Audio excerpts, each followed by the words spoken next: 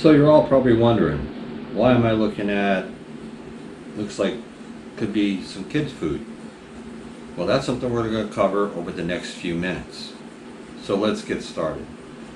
So in a hurricane type situation, when you're going out and doing your shopping and everything else, you want to make sure that you have something that your kids will eat in an emergency situation that is relatively easy to make and somewhat healthy for them. Now, on this table here, there's you see you got some crackers and peanut butter and all this kind of stuff, and these are things that kids will eat. Now you have peanut butter and jelly. All right, most kids like peanut butter and jelly. Yes, there are some kids that are allergic to peanuts, so that's something that you'll have to take in consideration when you are doing your shopping. But if you are doing your shopping, you pick up your peanut butter and jelly, and if you don't have bread and stuff, you could always substitute some crackers. Ritz crackers go really good with peanut butter and jelly. You could also use graham crackers to put the peanut butter and jelly on also. You also want to have like little snacks and stuff for them too. These little snack like chocolate pudding, they do have vanilla, and they do have, I think that comes in butterscotch also, depending on what kind of pudding that your kids do like. You can also get the applesauce in the little containers, just like if you were packing their lunch or something. You want to make sure that you have this kind of stuff that is on hand, and it is very easy for them to eat and very easy to clean up.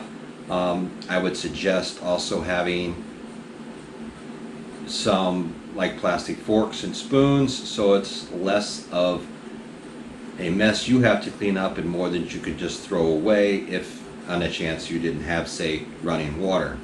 Now over here, you see you have like SpaghettiOs. You have SpaghettiOs, beefaroni, all that kind of stuff. All this stuff has to do is be heated up.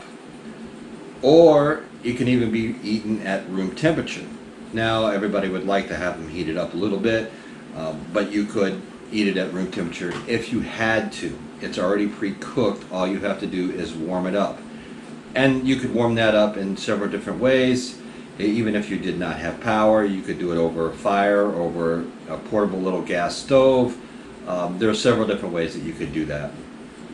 And you also can see here, I have everybody's favorite Vienna sausages. Now, these things get a bad rap, and yeah, they're not the healthiest thing for you.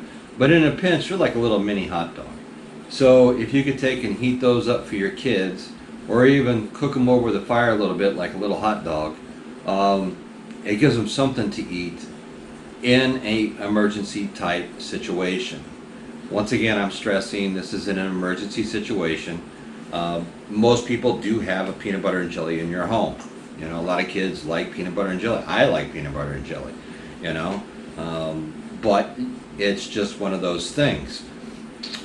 So when you're doing your shopping and stuff, the thing I'm trying to get across to you is don't forget about your kids. Pick up the crackers they like, pick up the snacks and stuff that they like if you're going to put that into your hurricane supplies.